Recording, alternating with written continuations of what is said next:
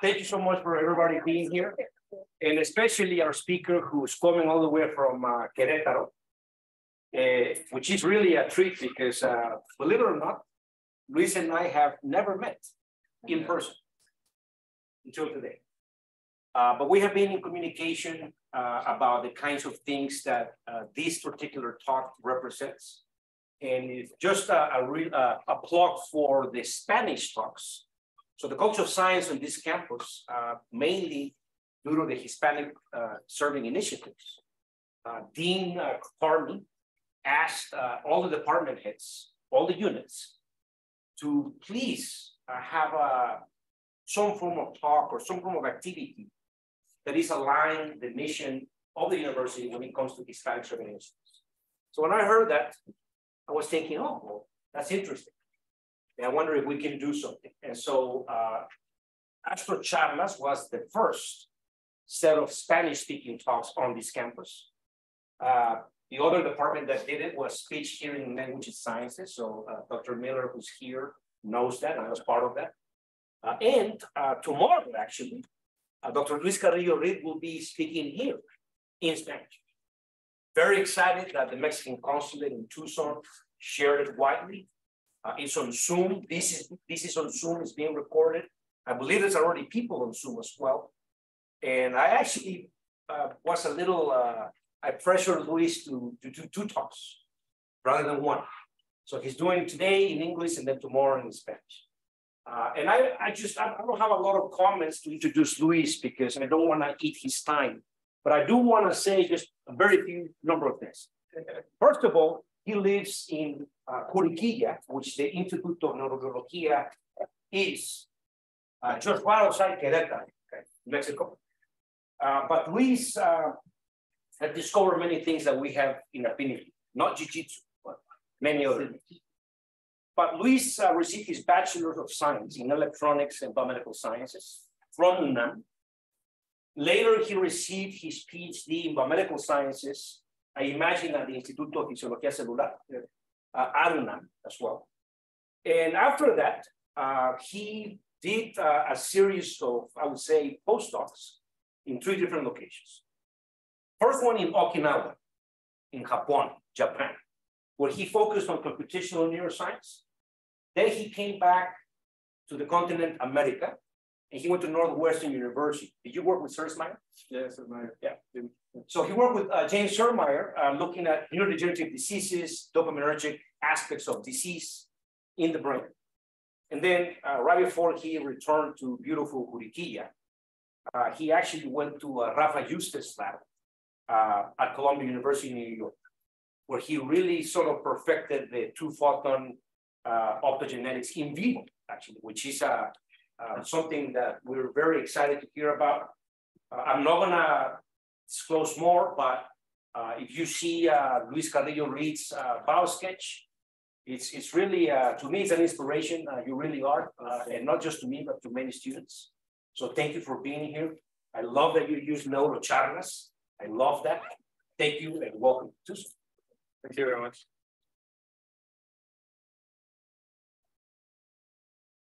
Yeah, I just want to thank Luis and the organizers for bringing me here. I think, especially at this time of the year that we are all in finals and reviews and stuff, it's kind of hard to do paperwork, but thank you very much.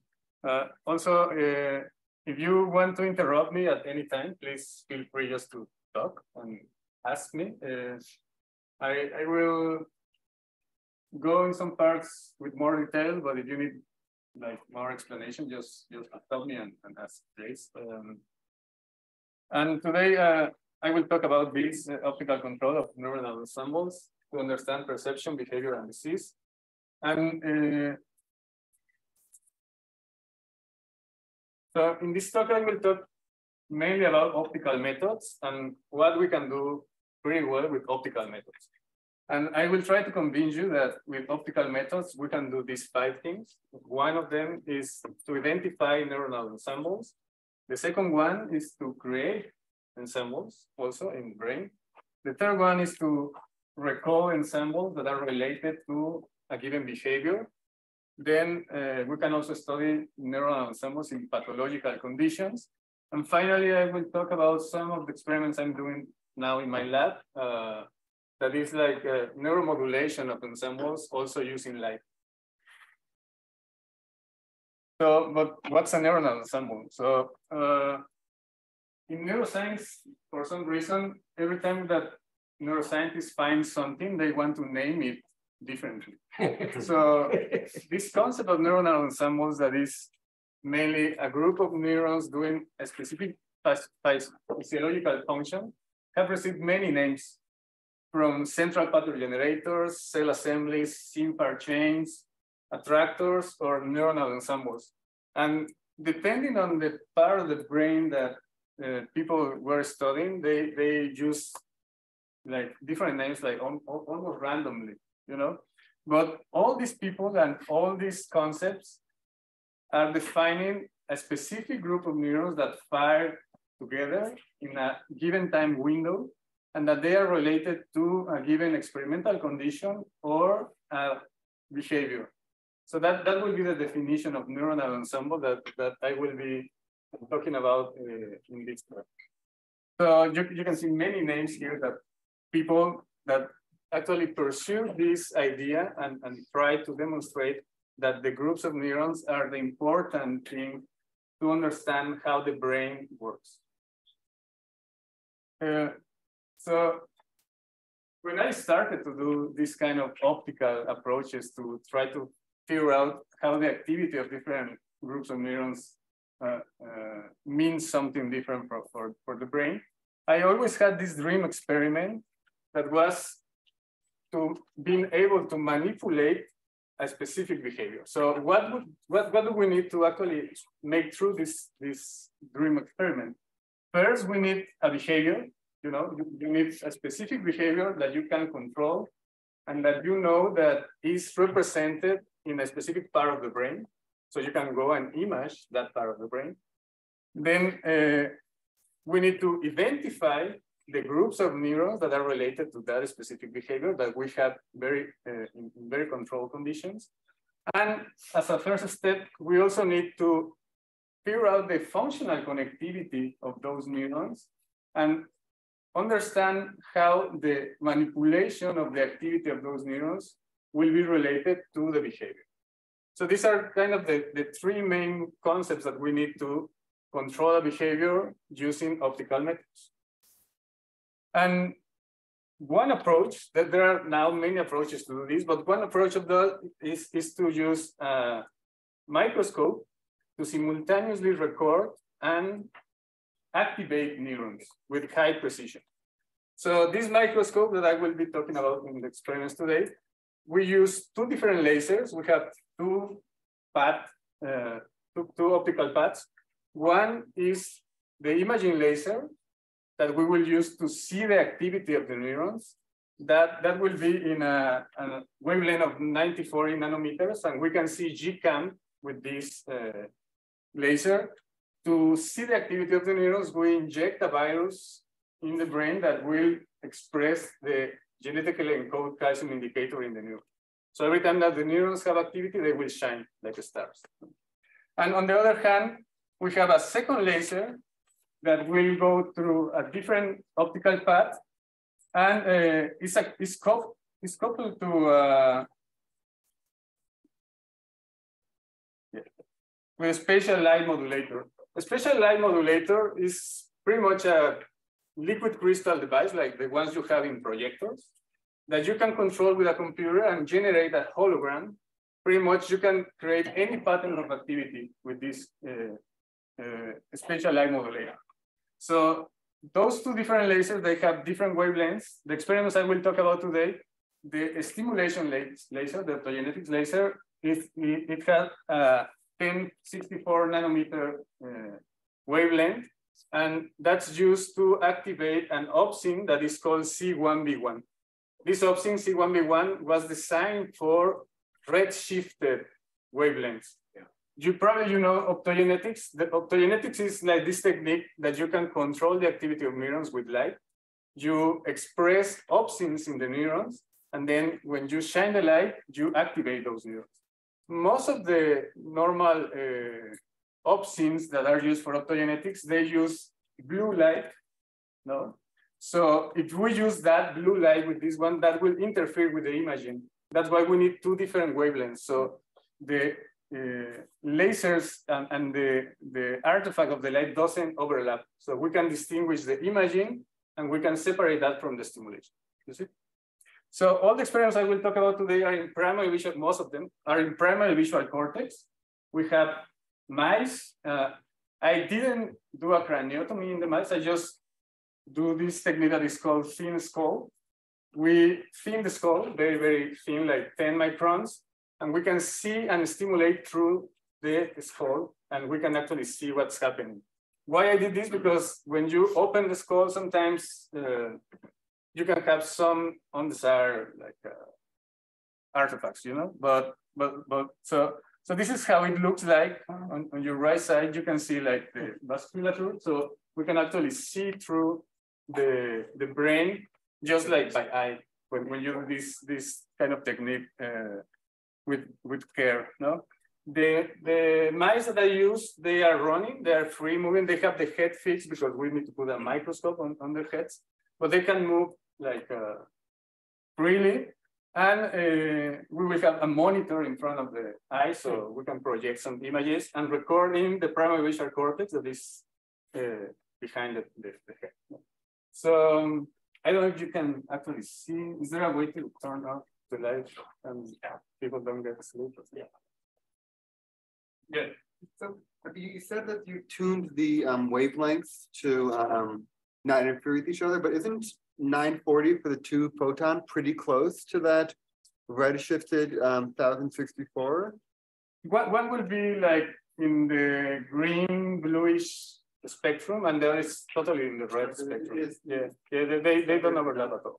Okay. If you want to do this kind of things with 1P, for example, 1 photon, you can use a red shifted, a red GCAM, like RCAM, a red genetically encoded calcium indicator, and the blue opsin to stimulate. Yeah. But with 2P, this you don't get like huge artifacts when you turn on the light. So you can actually follow the activity when you are stimulated. I will show a video later. Yeah. Okay. How do you thin the skull? We use a drill, like the drill that like dentists use, you know? Mm-hmm. So you just need to be very careful and practice like 100 times. And then you can really thin it.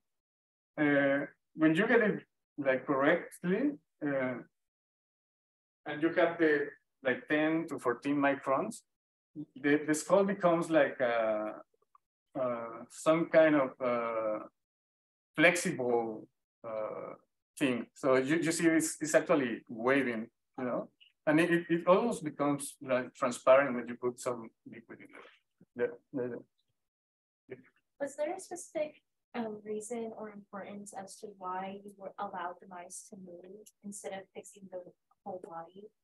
Yeah, we wanted to, I mean, I wanted eventually to put the mouse in kind of a virtual reality thing. So the images are actually related with the movement.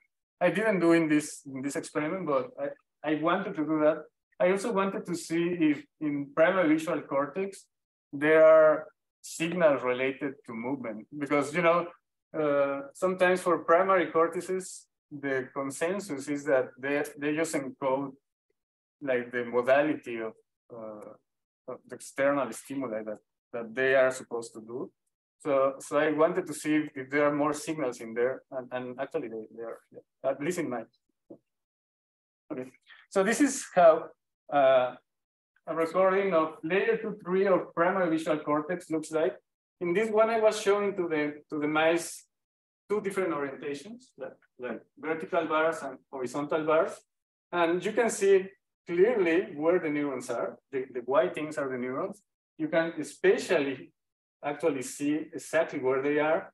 And every time they are shining, that means that they have bursts of action potentials. Then when they stop firing, they get dim. And then you can see this pretty like reliably, every time that you put images to the mouse, you can see some things happening. If I let you hear like 4 hours just looking at this video, you will start to see different patterns of activity. You know, right now probably if this is the first time you see this, you cannot believe me that there are groups of neurons firing at different times. But believe me, after 4,000 hours of watching this thing, you just start to kind of not hallucinating. You start to your brain kind of start to understand that there are some things there.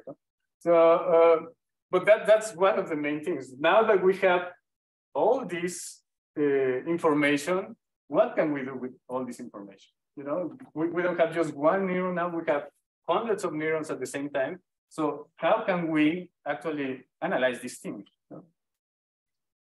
One way to simplify this activity of so many neurons is to make a representation of that video that I just showed you into a binary array. That's kind of one way to do it. And how can we do this?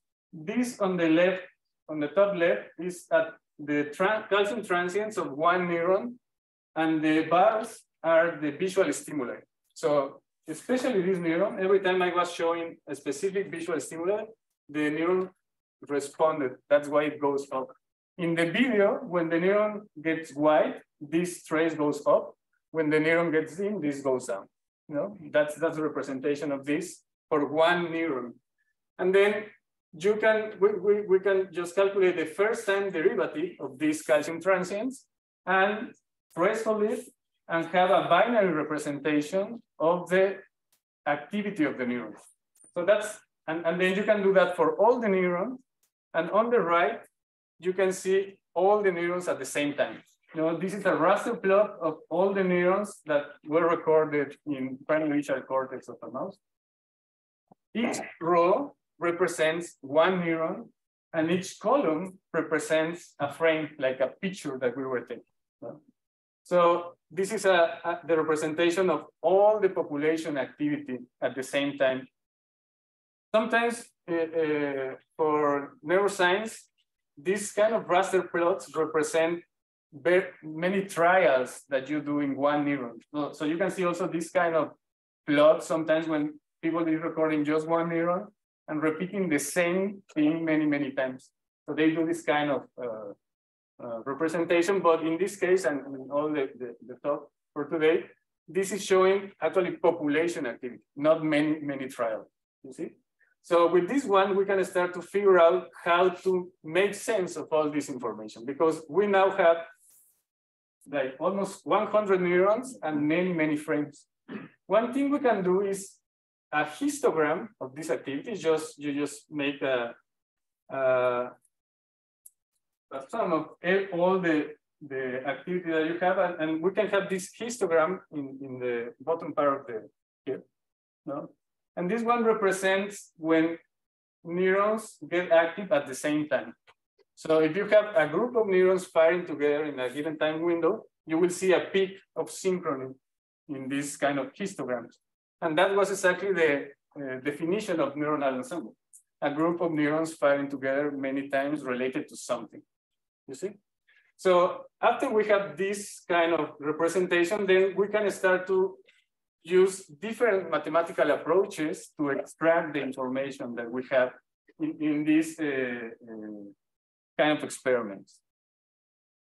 One approach, again, there's many ways to do this, but one of the approaches is to think of this population activity that this now is exactly the same like kind of raster plot here, but just with ones and zeros. It's like a binary representation. Ones means that the neurons have bursts of action potential. Zero means that neurons don't have any activity. And you can think of this as a multidimensional array where the dimensionality of these arrays is given by the number of neurons that we record. So if we have 100 neurons, we will have 100 dimensions, you see? And humans, especially us, no? After 3 dimensions, it's hard for our brains to actually understand what's happening because we are like framing 3 dimensions. So some people can start 4 dimensions, some mathematicians maybe 5, but believe me, after 6, 7 dimensions, to visualize it that on your brain is very, very, very tough. So we can actually use concept from linear algebra to try to understand these multidimensional arrays. And when we're talking about population vectors, you can think that these multidimensional population vectors are just like arrows pointing in a multidimensional space. That's the representation here on the right. Each arrow here is a population vector. In this case, each dot is a population vector, not a cell. These arrows represent it's just one example of these population vectors. And that means that some neurons are firing together at different times. So if you have a cluster of population vectors, that means that almost the same neurons fire together at different times, you see? If totally different neurons fire together, the cluster will be in a different place. And that's this representation I have here. The blue, the black, and the red, those represent kind of groups of neurons that are mostly the same neurons for the specific color that we have there. So with this representation of multidimensional population vectors, then we can start to study how these groups of neurons represent specific things, in particular in these experiments, the visual stimuli that the mice receive. And then we can figure out which neurons are important for the behavior and try to target those neurons with this two-photon optogenetics. So we use the laser, we split the beam, and we just target the neurons that are important for our behavior, and we can study what happened with the behavior. No? So that's a framework that could be used for this kind of experiments.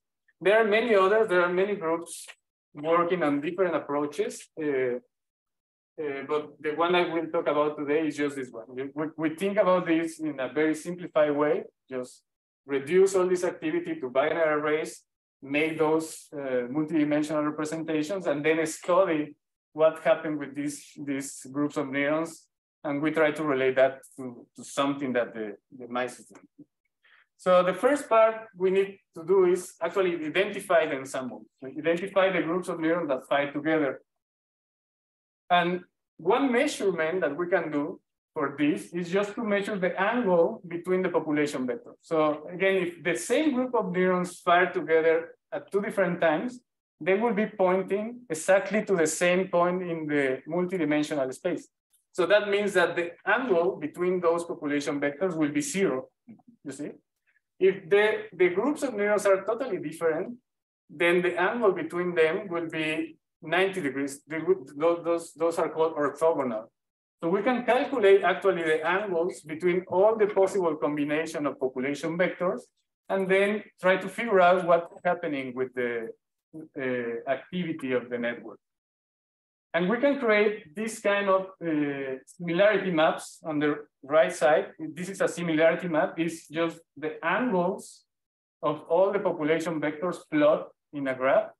And for example, this is a very interesting approach, because if you record all this activity, let's say someone of you are recording population activity, and you gave me that, you tell me, Luis, I want to see if there's something about ensembles in this data. You can just give me that. You don't tell me anything that you do. And I can just do this population vector approach. And I can tell you, oh, look, probably in these specific times in the red like a circle, the animal was doing exactly the same thing. So for the experiment of visual stimuli, probably you were showing the animal the same pattern in the monitor. You said you didn't even tell me what you did. You didn't need to tell me what did you show or when.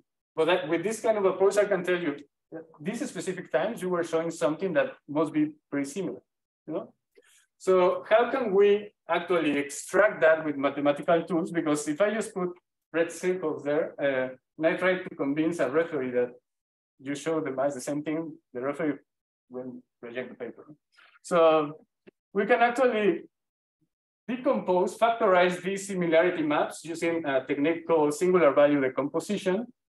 And with this technique, I took this technique from the image processing. So you can have just imagine you have a picture of something, and then you can separate that pictures in many factors. You can have the contours, you can have the red channel, the green channel, the blue channel. And if you put all those pictures together, you have the original one. So SVD is doing something similar. This algorithm is used to compress information. So you can separate an image in many factors, and then just take the factors that are more important for the variance of your image. And with that, we found that each factor of this singular variable composition was representing a specific orientation that we were showing to the mouse. So if we show vertical bars, we will have some pattern in these similarity maps.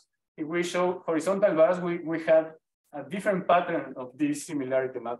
So with this approach, we were able actually to identify the ensembles, the groups of neurons related, in this case, to a specific visual stimuli. And you can think, sometimes I got like the comment that, Luis, but that's trivial, because if you show, if there's some toning in neurons of primary visual cortex, so every time that you show the same thing, the same neuron will fire. But that's not really true when the animals are awake and moving. You know, in the Hubel and Wiesel experiments, when the cats are anesthetized and you just put down an electrode and you stop your electrode when the neuron responds to a specific orientation, then of course you have the same response many, many times for the same neuron. But when the animal is moving and you have all these different variables and you are not choosing just one neuron because it was very, very tuned to your stimuli, then you have a lot of variability in the response.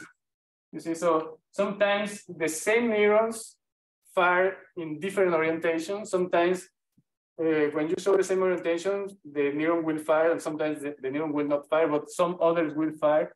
And as a group, the representation of that orientation is very, very stable. So that's the important thing with this identification of neuronal ensembles. That is not a trivial problem. And we show that with this approach, you can actually see a group of neurons. These are spatial maps of neurons that are active when we were showing vertical bars, horizontal bars, or bars like in different orientations. The black circles here represent neurons that are active and that were very robustly activated when we show exactly the same orientation. You see? And especially also in the primary visual cortex of mice, we don't have like a columnar organization. So all the neurons that represent different orientations are kind of spread all around the visual cortex. That's also something that makes this identification very challenging for mice. Why I'm saying this, because in monkeys or in cats, the neurons that respond to a specific orientation are kind of arranged anatomically in the same column, but that doesn't happen in mice. So that was something kind of interesting also. Okay, so I hope I convinced you that we can identify groups of neurons. That we can identify groups of neurons. So the next question that I have is, okay, we can identify these groups of neurons, that's cool, but what else? No, so we cannot do fun experiments with that. So what else we can do? And in order to manipulate with very high spatial precision, we need some tools that allow us to do that. So I will talk to you about now optogenetics with high spatial resolution. 90% of the experiments that optogenetic experiments nowadays, they use 1P stimulation. That means 1 photon stimulation, and you stimulate a volume of neurons. You can activate a volume of neurons, but you don't know which neurons you are activating. You don't have control over that.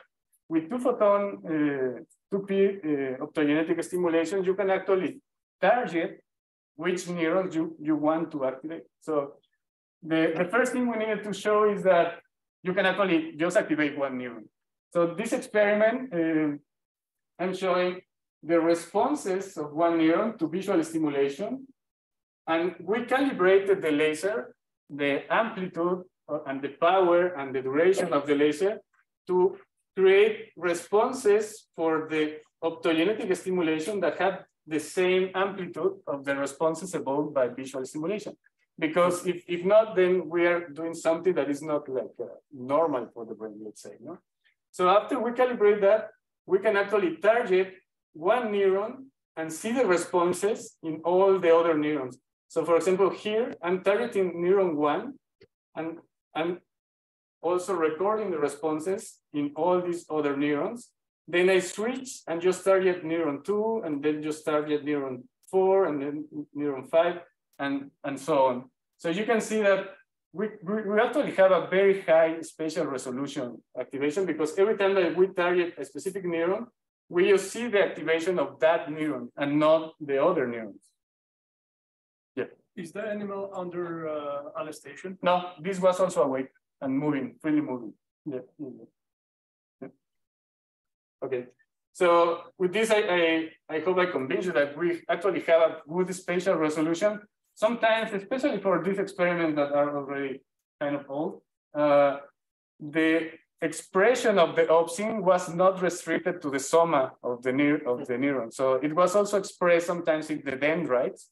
So sometimes if we stimulate around 40 microns from the soma of one neuron, sometimes we can see some responses. But even though 40 microns from a neuron that has like 20 microns of diameter is pretty good. Nowadays, you can restrict the expression of the opsin just to the soma, so this resolution is even higher.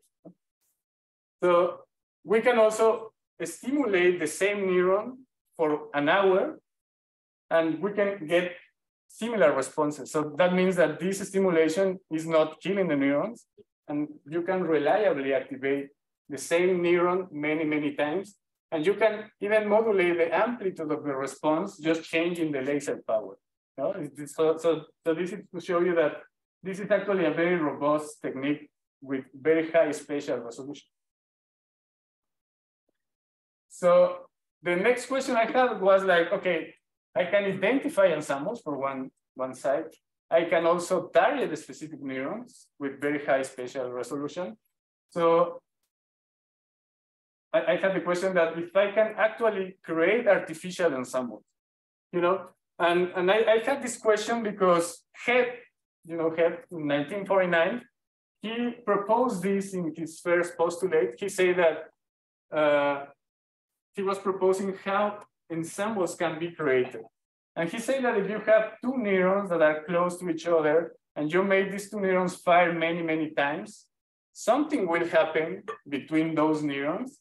And then if you fire one of those, the probability to see the other active will be increased. That was the Head postulate, like in 1949. At that point, many things were not very clear about synaptic connectivity and potentiation and all these things. But Head proposed this postulate that has been used by many neuroscientists after that. But the experimental demonstration that was actually happening was not out, because there was not a technique to actually show that was happening or not, because we didn't have this kind of high spatial resolution stimulation and recording approach. So my working hypothesis was that if I can stimulate the same group of neurons many times, then I will create a group between those neurons. That something will happen in those neurons that they will be now linked together and fire together. So that's exactly what I did. And here I can show you the experiment. I'm stimulating the same group of neurons many, many times. You can see every time that the neurons fire is because I was turning on the laser. On the right is a representation of this experiment. The bars are where I was turning on the laser. You can see that especially these neurons that I'm showing here, they respond every time I was turning on the laser. Every time they respond. I need to say that these neurons, before I did this, they never fired together. These were not part of these ensembles that respond to vertical bars or horizontal bars. I chose randomly the neurons that never fired together in any of the conditions. Yeah. How many neurons should be here? Are they pyramidal or inhibitory or? Oh, yeah. So Yeah, I didn't mention that. The opsin is the virus that we use to put the opsin into the cells, have the CAM-KT promoter. So we are just stimulating pyramidal neurons, excitatory neurons.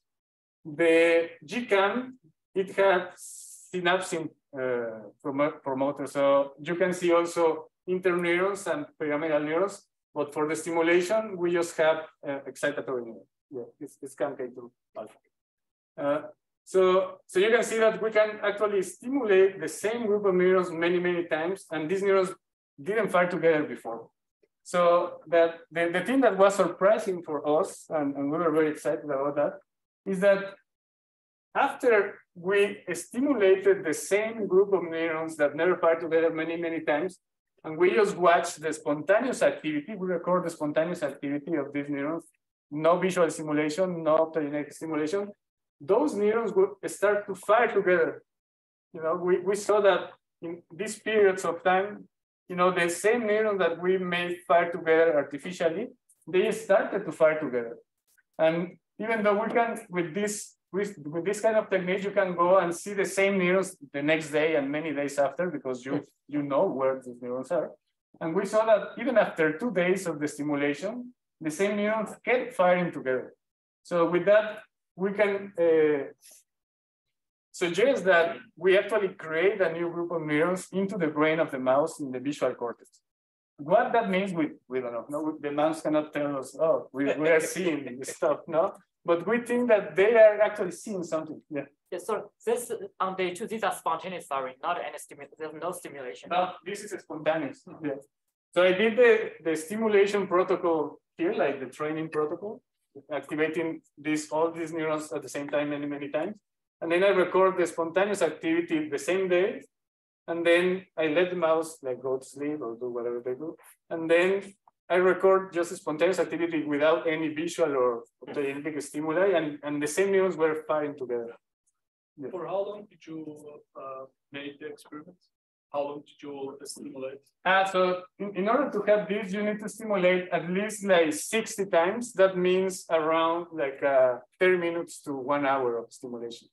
Okay. It was actually pretty fast. That was enough to see the... Yeah, that was enough. See, if we stimulated less than 60 times, we didn't see the next day the activation, and we didn't see the first day like many repetitions of this ensemble. We at least need 60 times. Yeah. Yeah. Are mice the only animal they've done this experiment on? So far, yeah. Yeah. There's a lot of people trying to do this in non-human primates, but still for monkeys or this kind of non-human primates, it's very hard to express reliably the opsins and the indicators. Now there's more advances in that now, but at this time it was for some reason, I don't know, the immune system or something, the expression of the viruses is not very good in monkeys. Yeah. Did you see if this artificial ensemble was reactivated during the sleep?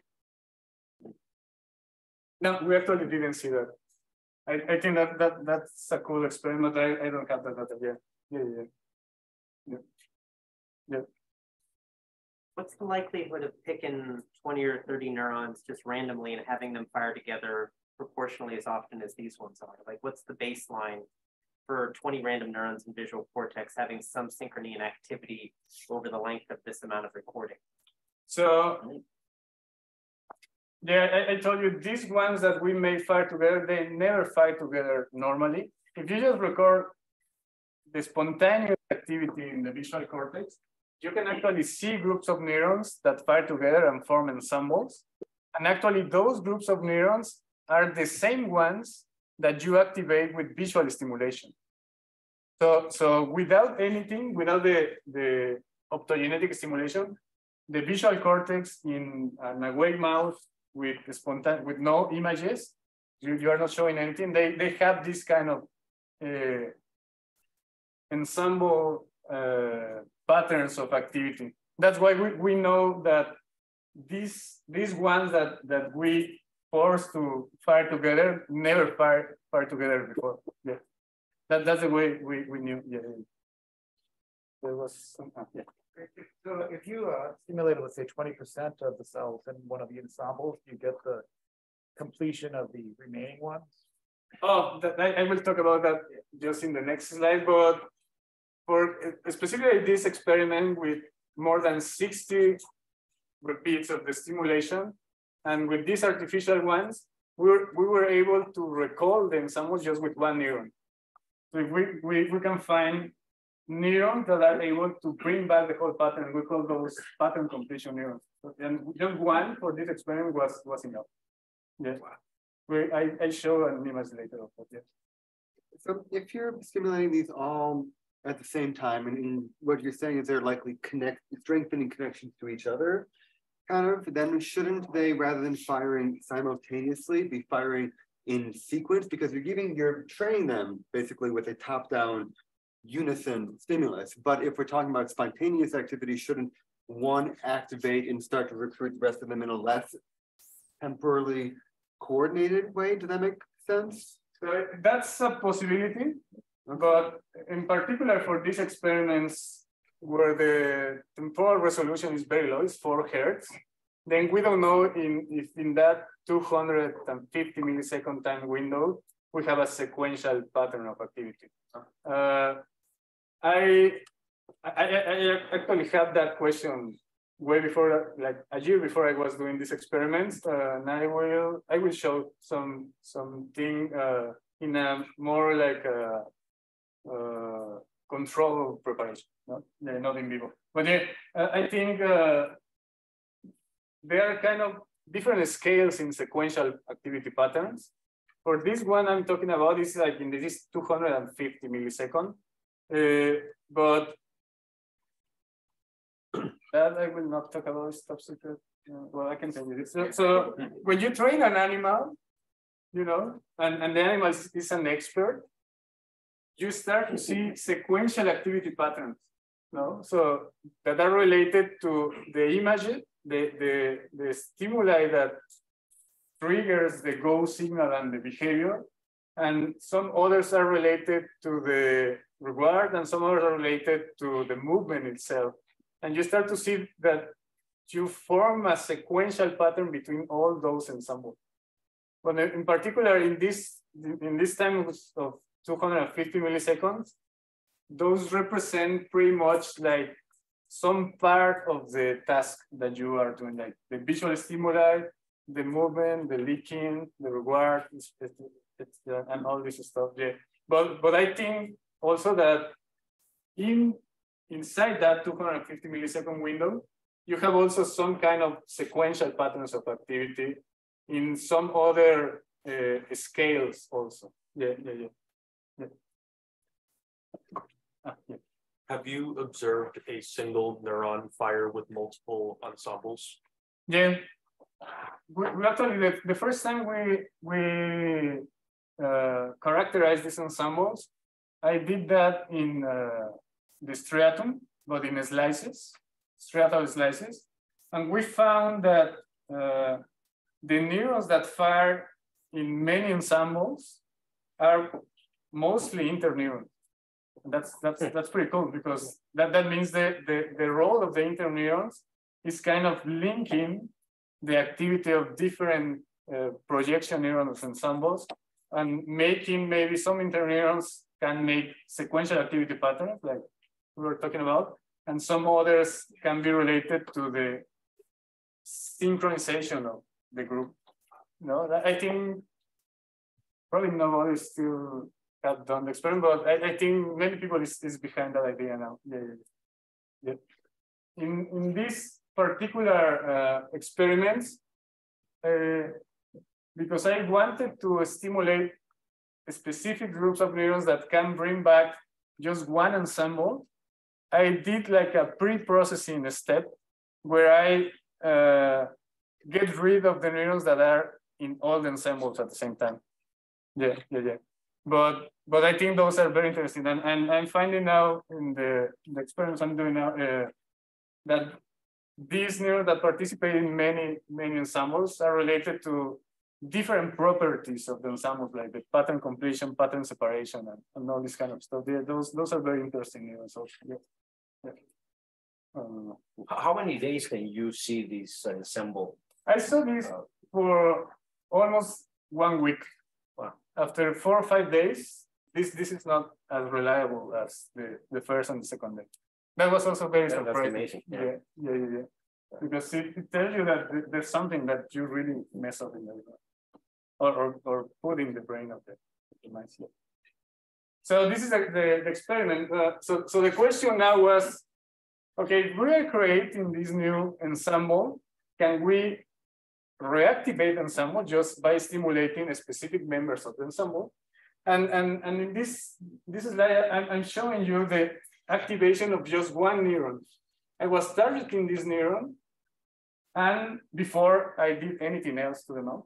And you can see that we just activate this neuron. That's why it's more red, because every time I activate a neuron, that fires.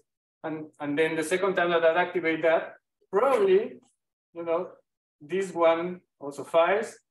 But the third time that I activate, this neuron got active, and maybe this one. And the fourth time, this neuron got active, and maybe this other one. But never all these neurons at the same time. I think if you can see these are more like red dim. They're very close to this one. So probably sometimes I saw the activation of this because the overlap of the dendrites, But it was not very reliable that every time that I activated this neuron, some other group will be active. So I had this experiment. So the way to see if we can actually recall an ensemble that we create and we put into the brain of the mouse was to, after this, just activate many neurons many times, and then target this neuron again. And what happened when I did this, I stimulate randomly again many neurons, like more than 60 times. And when I turn on this one again, all these other that are in red, they got active. So that means that we were able to recall this ensemble just by the activation of one neuron. These neurons that are able to bring back the pattern are not all the neurons. So some neurons cannot bring back the whole pattern. These neurons, we use a probabilistic graphical model that is called conditional random fields to find these neurons that have this pattern completion capabilities. And 90% of the neurons that the model tells us, oh, this neuron will bring back the pattern, they actually can bring back the pattern.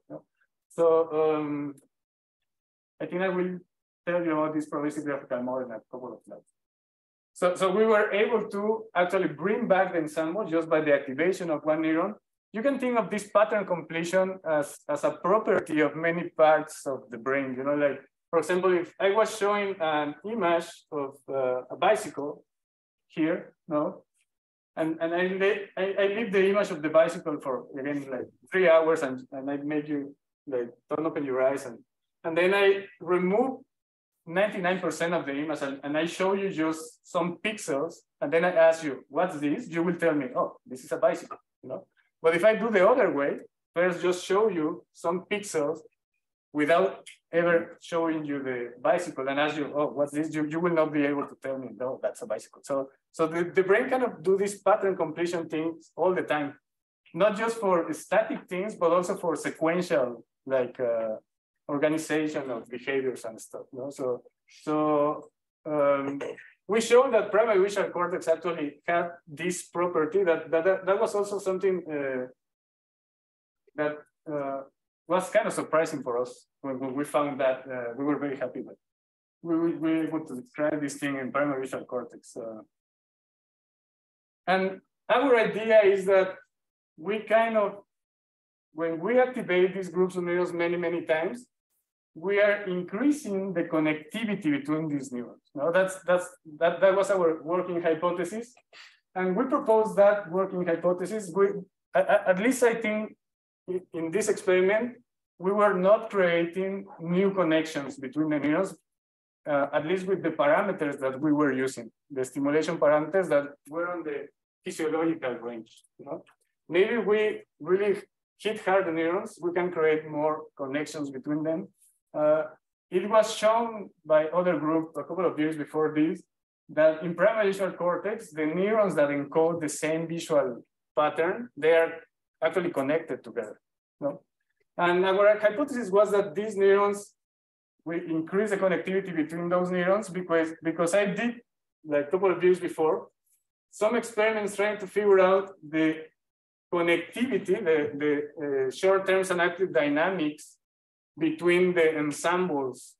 So the experiment that I did back, this was back in Japan, I had a culture of neurons, pyramidal neurons, I cultured them, and then I can do calcium imaging and electrophysiology at the same time. You know? So we first identify the ensembles because these cultures of neurons, they have a spontaneous activity and they also show ensemble dynamic groups of neurons that fire together and then fire together again and fire together again. And then I can do pair recordings of the neurons that belong to an ensemble. So the neurons that fire together in the calcium imaging, they have this type of connectivity. This is called short-term synaptic depression. That means that that connection is strong. So that's why we were thinking that when we create an ensembles, we were just making the connections that already are in the brain stronger. You see? Probably there's also some other mechanisms, intrinsic mechanisms, but in vivo it's very hard to do this experiment. So to keep a pair of neurons and then do many trials and then see how is the connectivity, that's kind of tough. We try what we fail, but in the culture you can actually do it very easily. But do you get all paired connectivity to yield depression? In other words, do you see sometimes potentiation in these pair connectivity experiments? In these ones, I was not stimulating. I see. Yes. So, but yeah. So I didn't tell you about this, but when you have the neurons that are part of the ensemble, they have short-term synaptic depression. They fire together, but we also studied the neurons that are in a sequence. So ensemble A and B, and we patch those neurons also. And the connectivity between those neurons is short-term synaptic facilitation. Yeah. So that's a weak connection that gets bigger. Yeah. So that that makes us propose that short-term synaptic depression is there to create the synchrony, and short-term synaptic facilitation is more related to sequential activity pattern. Yeah. That's cool. That experiment was very clear. Yeah. It was cool. So the last question that we have is, okay, we are putting this new group, this new ensemble into the brain of the animals. Are we messing up with all the other ensembles that were already there? So to show what's happening, so we show to the animals vertical and horizontal bars before the optogenetic training, and then we show the same patterns and record the same neurons after. And the thing that we found, this red line is not that I just stimulate in that 1 second. I just cut the recording because if not, you will see just the same neurons firing together. No? But that's like 60 minutes of the stimulation. That red bar represents like 60 minutes of stimulation. And we found that with these parameters that we can create new ensembles, we didn't mess up with the original ensembles that are there. So before and after, the same neurons that encode the vertical bars are the same ones that encode the vertical bar after the stimulation, and the same that encode the horizontal ones are the ones that encode after. So we were not really messing up other things in there. You have a question? Yeah, isn't that not what you expect if you're training a network to be reactivated and activating some population, the portions that are vertical bar responsive? Shouldn't that recruit some of that trained population as well? I think this happened because, again, those neurons that we activate together were not part of this other ensemble. You know, that's why I think we didn't see that. The other interesting thing is that if you have a mouse that is not trained at all, you just show these vertical and horizontal bars in a passive way, you cannot recall that ensemble. We try to to identify the neurons that can recall ensembles for the vertical bars in an animal that is not trained at all. And we were not able to bring back the pattern in non-trained animals. I will talk about in a couple of days, in a trained animal, you can actually do it, but in an untrained animal, we were not able to do the pattern completion with the original patterns of activity, let's say, you know? Yeah. So then that means that. So in other words, the artificial ensemble is not relating to nothing important for the mouse at the moment. At this moment, it's not related to nothing, and it's not messing up anything. So that means that you can actually kind of reprogram some kind of part of the ensembles in the brain without affecting the others. That's something that if we want to translate this in decades to the humans or something, that means that you will not be messing up like everything. So the other interesting thing is we think that the mice see something with these new patterns because there are some experiments like back then. After Second World War, there were like a lot of injured people, you know, people that used to see and then they lost the sight. And back then, one of the approaches to try to restore the vision was to put electrodes in visual cortex. And then they put like hundreds of electrodes in these patients. And when they stimulate like different patterns of the electrodes, the patients can tell you, oh, I'm seeing like a red, like some white spot here, or I'm seeing like a white spot there, no? Or if you do like a really strong activation, they will tell you, I'm seeing lines moving in this way. So that's why we think that probably the mice were seeing something there, but we cannot talk to mice, so we don't know. You know? We didn't pursue trying to train the mice to do something with these specific ensembles, but I think that's also possible to do, you know? And then you know that means something for the animals. So. Also, sorry, I am thinking that you can make disappear one ensemble that is actually related with the animal behavior, right? Yeah, that's those experiments. I proposed those to Rafa, and I think a postdoc now is doing that now. Yeah, but those experiments are kind of tricky because you have all this variability in the ensemble. So now you need to find the neurons that are very reliably active, then relate that to a specific behavior, and then erase that and erase the behavior. So it's kind of like a long experiment, but I think now he's trying with another Mexican postdoc over there. Yeah, yeah, I think probably soon he will publish something else. Maybe, yeah, but that's an experiment. Try to erase these things because sometimes for many pathologies, you don't want that like a very robust ensemble that is activating all the time. You want to erase that thing, but yeah, those experiments are still not published yet. Yeah. So, okay, now I show you that we can identify ensembles, we can target specific neurons, we can create new ensembles, but again, you can tell me, oh, yeah, that's cool, but what? So the next step that I wanted to do is actually try to use all these tools to prove that there's a causal relation between the activity of the specific groups of neurons and a behavior. So in order to do that, we train some mice to lick when they see vertical bars. This is an expert mouse. The hemispheres, you can see they can move, and the microscope is just over there, you know. And then you see when we show horizontal bars, the mouse doesn't care. Then we show again vertical bars and or horizontal bars, and the mouse doesn't care again. This is random, like the vertical and horizontal. No? And then we show the vertical bars, and then the mouse started leaking again. No? So when I started these experiments, Rafa told me, Luis, you are crazy. The mice are dumb. You know, you cannot train those things.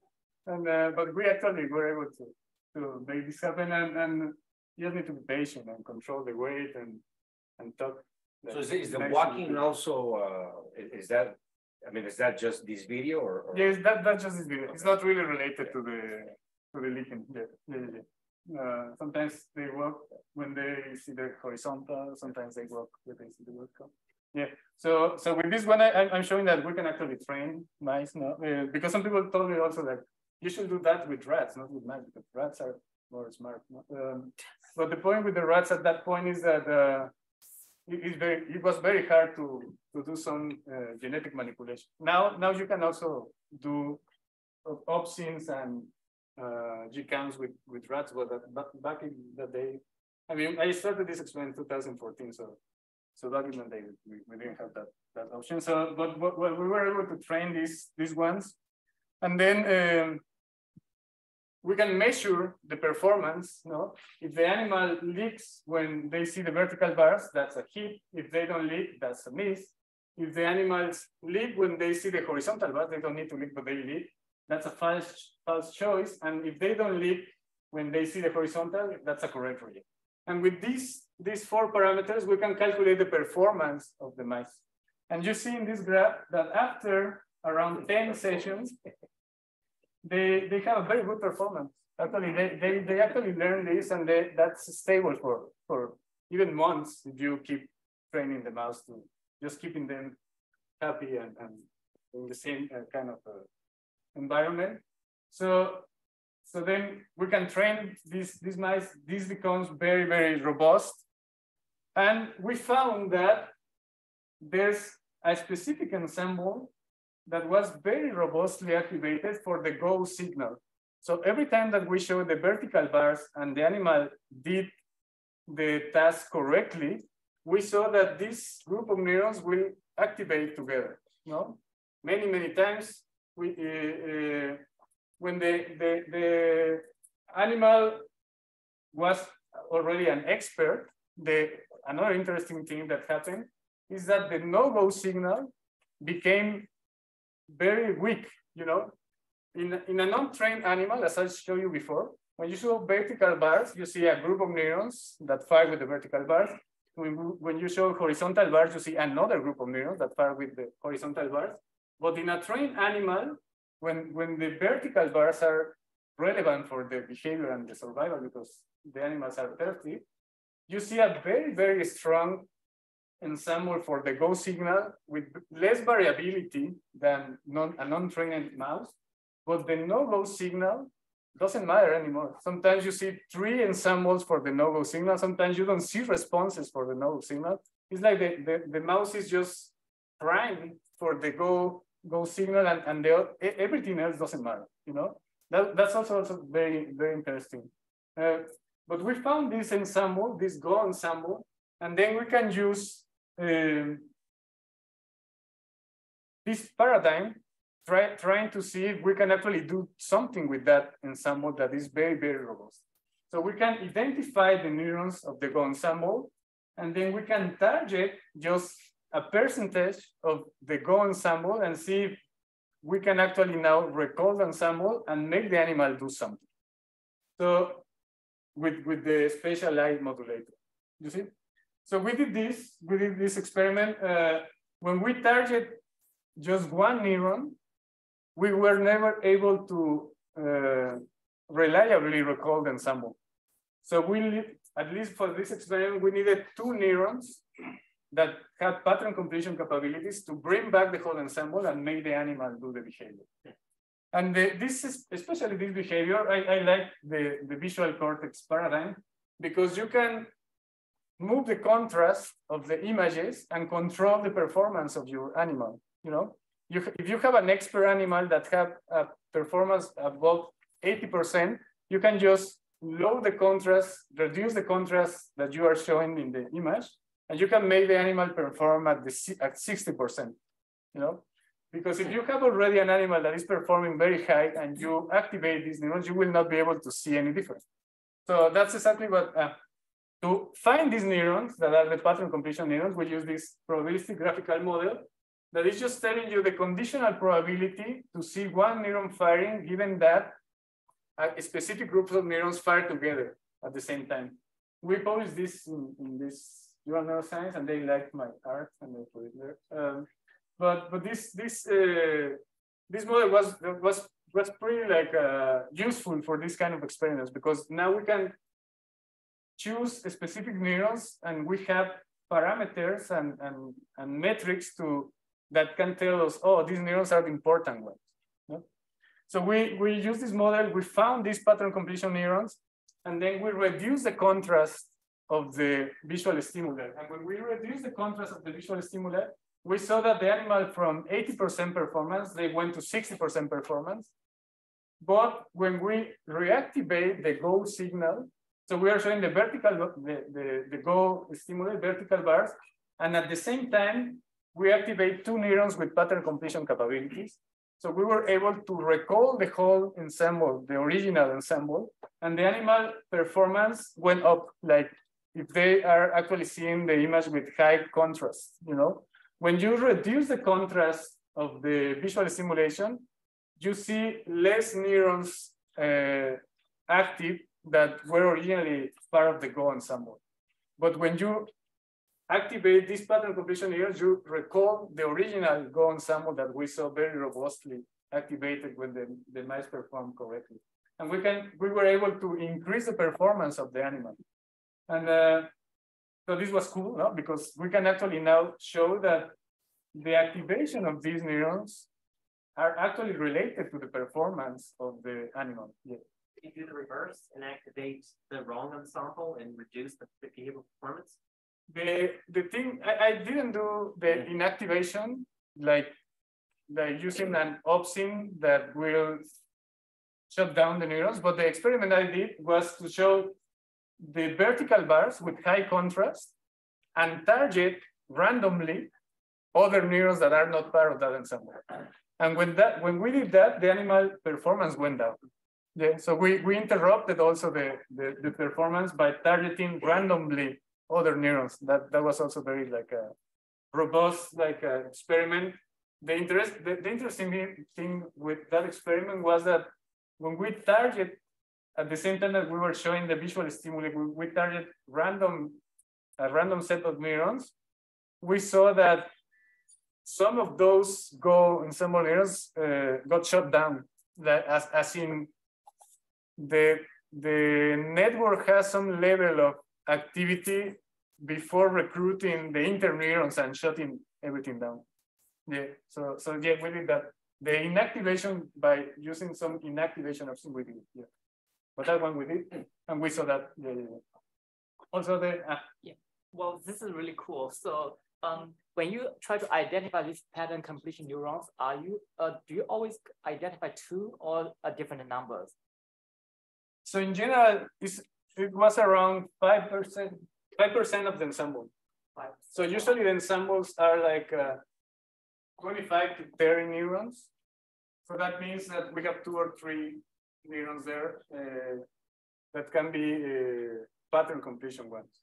So in this visual stimuli, when you use different bars to get this ensemble, is the ensemble neurons, the population is always in a similar number, or sometimes it's a very small number, say 5 or 6, or sometimes there's like 20 or 30. So is the number always a similar number of? You mean in trained mice or in non-trained? Non-trained mice. The ensemble are always in a similar number. Yeah, especially for a visual field of 250 by 250, just one plane. Okay. It's around the same, like 20 to 30 neurons. Yeah. I see. So may I ask, why you choose layer 2 and 3 instead of, for example, layer 4, which is more like a primary input from LGN? So is that a reason? Yeah, layer 2, 3 has more connectivity between them. So all these, the collaterals and the recurrent connections that we think are the basis of the ensemble activity.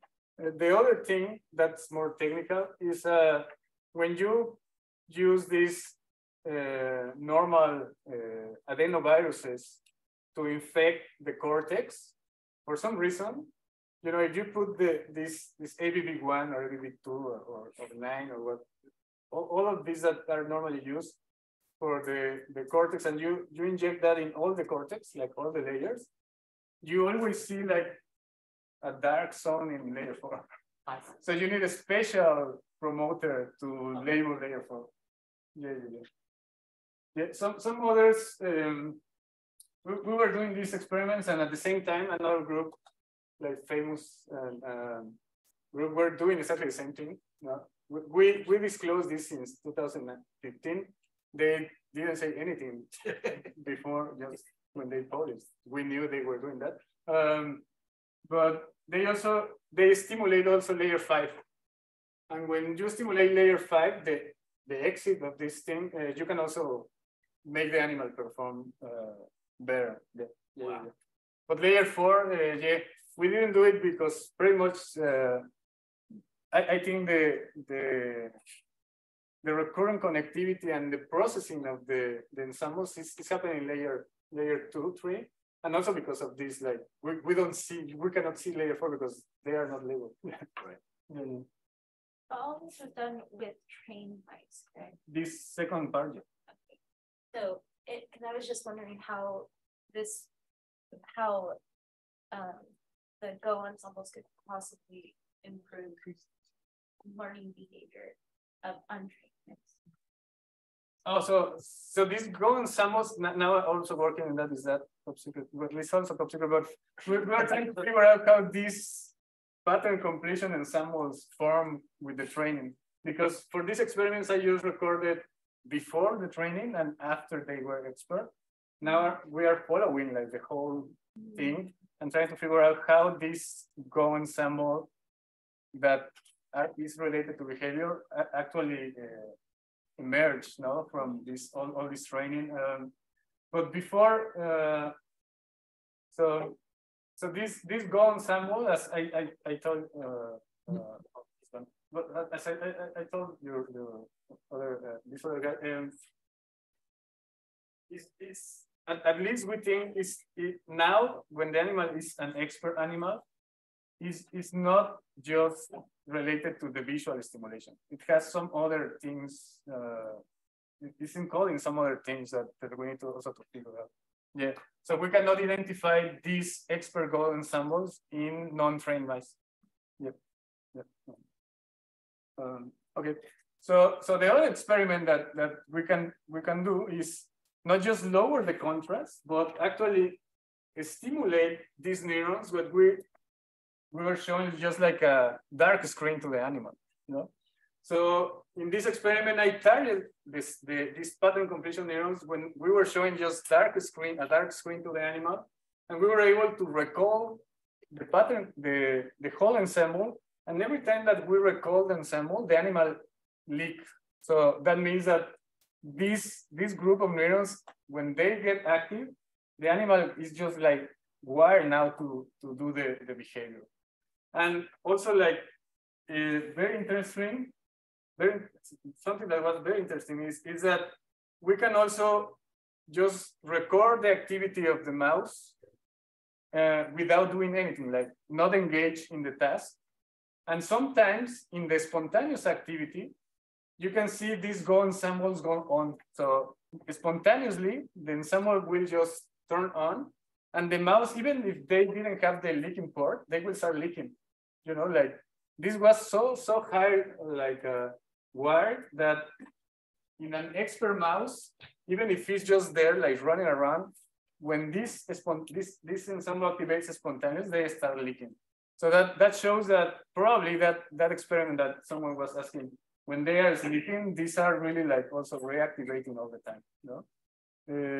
So that was also something very like impressive that we were surprised that this was so strong that even without the mouse engaged in the task, they will leak when the ensemble got active spontaneously. And finally, do we have still time? Yeah. You're quick, yeah. Okay. so finally, we'll talk about some research of these neural ensembles in pathological conditions. And we show this experiment back also in 2008 in the slices of mice in the striatum that there's some ensemble activity also in the striatal neurons. And they have these specific groups of neurons that are active in sequential activity patterns also, and that we can identify with some analytical tools that are related to reducing the dimensionality of the data. No? So we show that we have different ensembles for different experimental conditions. And our question was, okay, if we have these ensemble dynamics in the striatum, can we actually see differences when we have a Parkinsonian mice? So we create this model, we didn't create, we did this model of Parkinsonian mouse where we inject 6-hydroxydopamine in the substantia nigra. This is a toxin that is very specific for dopaminergic neurons. So when you inject that in the substantia nigra, it will kill the dopaminergic neurons, as you can see here. This is immunofluorescence for TH, tyrosine hydroxylase that labels dopaminergic neurons. And in the injected side of this 6-hydroxydopamine, you don't see any neurons, as opposed to the other side that is not injected. So this mouse, the behavior correlate of killing the dopaminergic neurons in one side of the brain is that they turn ipsilaterally. They turn ipsilaterally, so you know that you actually lesion this substantia nigra. No? If you don't target this correctly, they don't turn. No? And also, when you inject some dopaminergic agonist, the mouse start turning contralaterally. And depending on how many turns they do, you know that you kill 80% or 90% of the neurons in the substantia nigra. Yep. So we have this model, and then we can study what happened in the striatal activity. And we saw also, this is also an slice. So we made the animal Parkinsonian, we sliced the brain, and we saw the activity in the striatum. And we found that Parkinsonian animals, they have this engagement of ensembles. Just think about this. If the striatum is related to movements and initiation of movements and sequential activity patterns, that's what people say. So if I'm moving my hand in this way, let's say, probably one group of neurons will be active. The ensemble A will be active when my hand is here. Then ensemble B will be active when my hand is here. And ensemble C will be active with my hand is here. And if I'm doing this, like the waxing, karate kid, so I will have like ABC, ABC, ABC all the time, you know, and I can move because I have different ensembles firing in sequences. And we found in the Parkinsonian mice that all the ensembles fire together all the time. So you don't have any more sequential activity patterns. Everything is engaged. So that actually correlates pretty well with the movement, because now if I make all the ensembles fire, I cannot move. And that's what's happening in Parkinsonian mice and in Parkinson's disease. No? So we found that this disengagement of the ensembles in Parkinsonian mice that actually gets disengaged when you put a dopaminergic agonist. So in this graph, okay, let me tell you again what's this graph. So this is the similarity maps, the ones I showed with the population vectors. And this on the right is a dimensional reduction of the population vectors. So each cluster here represents the number of population vectors that are active at different times, and the arrows show the transitions. So the thing you can see in Parkinsonian mice is that there's many population vectors just in one spot. That means that the same neurons fire together at different times, many times. You see, like all these blue dots, that means that the same neurons are firing together at different times, once and again. That's why the ensembles are kind of engaged, like they're like playing like a recording like all the time at the same time. You know? When we put a dopaminergic agonist, now you see we can disengage this like the activation of the same group of neurons, and we create more sequential activity patterns. And these dopaminergic agonists are used in the clinic to kind of alleviate the symptoms of Parkinson's. No? So we were showing a correlate of ensembles and ensemble dynamics in a Parkinsonian mice and with dopaminergic agonists. So the next thing I wanted to try to figure it out, is that, okay, if we eventually want to use this kind of tools to try to rescue these ensembles that are engaged and cause that the animals cannot move or move like in the case of the mouse, like just move in one direction. First, we need to understand how the neuromodulation of if we can actually have a tool to do some kind of neuromodulation of dopamine with light, no? So to do that, we did this experiment. These are from my lab already now, where we have this cage dopamine. It's called ruby dopa. So it's the molecule of dopamine that has a bipyridine, like a ruthenium cage. So when you inject that in the mouse, the dopamine cannot interact with dopaminergic receptors. But when you shine light, you break that cage, and then you can release dopamine just with the light. No? So we can actually use also optical methods to release dopamine and in very controlled conditions. So we did that, and to do that, we inject this ruby dopa just in the striatum that is lesion. And then with a fiber optic, we turn on the light, we release the dopamine just temporarily and measure what the animal is doing. And we saw that ruby dopa, these are the trajectories of the mice. When you activate in a Parkinsonian mouse, when you put dopaminergic agonists, they start to turn contralaterally, as I told you. So in the trajectory, you see that they stay in the same time because they are turning. No? And when we use ruby dopa and activate the light, the mouse starts turning contralaterally also. This was also kind of surprising because usually the dopaminergic agonist are systemic. You inject that intraperitoneal, or in humans you take a pill with L-dopa. But we delivering dopamine just in the striatum with light very precisely and in controlled manner with time. We can also recreate these contralateral movements. Yeah? So the next question was, what is happening with the activation, with the population activity? So we did some recordings of the activity of the striatum, and we saw that ruby dopa is actually disengaging the activity in the striatum. Yeah, Here, I thought I texted that, did I not? local peak potentials. And you can see in a Parkinson. I'm sorry. I probably texted and forgot to hit send. I apologize. Have you left? Are you here? Once and once again. Yeah. Oh. And then when we use ruby dopa, the number of synchronization events diminish. That means that they go down, that meaning that we are disengaging this synchronization of pathological activity patterns with this release of dopamine with light. We're very excited about this experiment because now we can also try to see what is happening in the imaging in vivo when we release dopamine just in brief moments. The problem with normal treatments for Parkinson is that you give L-dopa to the patients, and that increases the levels of dopamine, but chronically.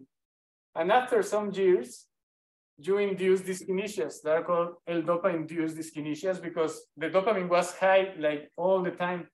So with this approach, we can just raise dopamine, like increase the levels of dopamine when we turn the light. So we will not have this chronic increase of dopamine, and we think that we will not create the L-dopa induced dyskinesias. So I think that's something that we are trying to explore if that will work in that way. And it's local, and you can just release with light, and it's on the same wavelength of the imaging, so you can also kind of put everything together. With different powers, you can release the dopamine. With some other power, you can do the imaging and not overlap these two things. that's pretty much all. These last experiments were done by my student. That's Angel on the right. This is pre-pandemic picture. Some of them they left. I have more people joining after that. So, and this is all the people that pays the bills, and that's my Twitter. I don't tweet very often, but sometimes. So if you want to follow me, thank you very much.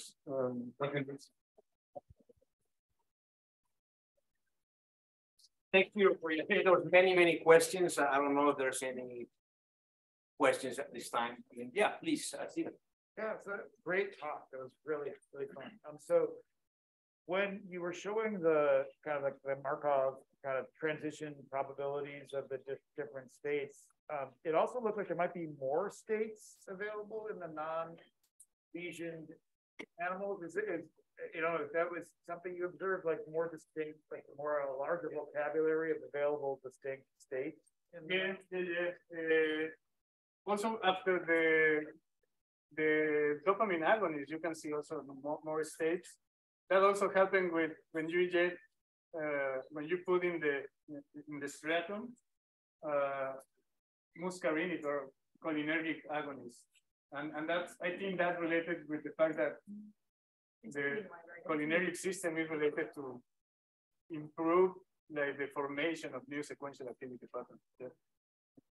Okay, yeah, the reason I asked you, we were looking at aging and how it reduces the available kind of vocabulary. Aging, yeah, with the vocabulary. No, I have not looked at that. No, but I'm saying there might be some homology here in that it's almost like the neural Darwinist approach. If you don't have enough states to represent things, you just, because of those dopamine laws, just can't represent positions and movements as richly. Yeah, that's cool. Yeah, also now I'm also trying in the hippocampus with a model of Alzheimer's. You know? We inject some oligomers of beta-amyloid, and we see that actually you reduce the ensembles, and you kind of create a similar situation of the Parkinsonian one. And that also correlates well with the fact that you cannot learn more stuff, because you are kind of engaged in the same thing. Yeah. I think that calls for several pathologies.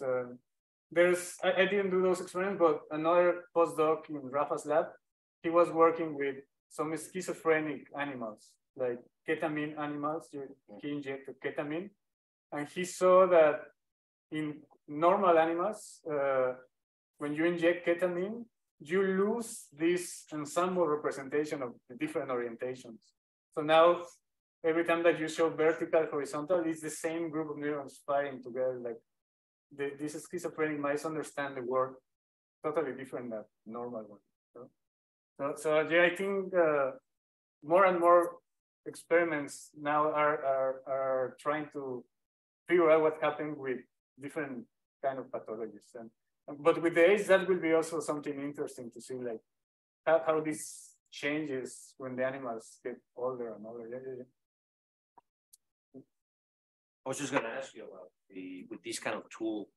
I've always thought that there was obviously a limit, depending on how ventral you want to go into the brain. So, in your experience, what would be a limit in terms of what structures? Like, for example, you mentioned hippocampus. I imagine you were looking at very dorsal parts of the hippocampus. But what are your thoughts on this technology? Some approaches that are used for the imaging part, they put like a green lens. These are lenses that are like flat, so you can attach those to the microscope, and then you can go very deep. The problem with those is that you need to remove like everything that is above. I see. But to put the lens. Put the lens. But people is doing that, especially with the mini scope, like the mini microscope that allows the animal to move freely. But also now I didn't have time to talk about that, but there's also 3-photon and 4-photon and 5P microscopy, and with those ones you can really go deep. Some people, I think a couple of months ago, a paper came out recording in CA3 with 3 or 4 P, like multi-photon. So you can now go very, very deep. The problem with that is that the lasers are still like available for everyone. They're expensive ones, but now you can also do like this 3, 4, 5, and go even like 1 millimeter, 2 millimeters. Yeah. Yeah. All right. Yeah, please. You said you possibly wanted to like revisit this, like you said, possibly put like these mice into virtual reality. What were you hoping to like see like in a virtual space, like with these mice? So the other experiments that I'm doing now is that also top secret. Well, but so for many years, you know, people say that the primary visual cortex didn't project directly to the striatum. So, but a couple of years ago, the group of Carandini and showed that there's a direct connection between primary visual cortex and the striatum. So the striatum again is related to movement and stuff, and primary visual cortex to the codification of images. And if you think about that, when you are moving in an environment, you need to know what's happening. If not, you crash or some prey comes and kills you, or things like that. So you need to kind of understand what's happening and integrate that with the movement. So those are the kind of experiments we want to do. We are recording in the striatum. We actually see that all these drifting orientations are also codified in the striatum. And we want to link now that with the movement of the animal, because there must be a link in the striatum between how the animal moves and how it encodes the images. So that's the kind of experiments I want to do. Yeah. Some people have done, I will talk about that tomorrow, these kind of experiments in the hippocampus, for example. No? So they found, they made the animal run in a virtual reality environment, and then train the animal to lick when they arrive to a specific location in the environment. And then they identify those neurons, and now they can do the experiment. What happens if we activate the neurons of this place when the animal needs to lick before? And the thing that happens is that if you activate those neurons before the animal arrives actually to the part, they start licking. Like you kind of, they think they already arrived because you are activating those neurons related to that place. Yeah, but yeah, but I want to do more like the integration with the movement and the integration of visual stimuli more than the place and navigation. Yeah. Okay. Well, thank you very much for. Wow, Luis, that was a great talk. Thank you for coming and the diehards that stayed. Okay, so John, do you know the instructions for what? Yeah, so we gotta do. We can go ahead and stop the recording. Stop the recording. So just do it. Yeah, and yeah. So.